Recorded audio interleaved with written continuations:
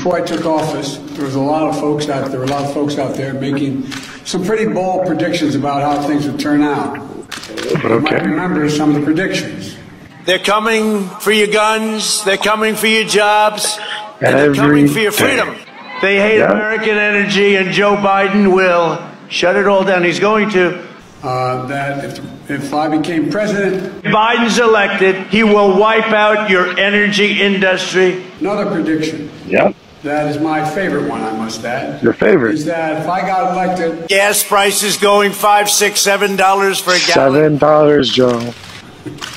Flood your communities with criminal aliens, drugs, and crime while they live behind beautiful gated compounds. They try to take away your guns, Second Amendment. They want to take it away. Always something new every month. They enjoy private security that's fully armed. That's what gets me. I never understood that one. To spend trillions of dollars.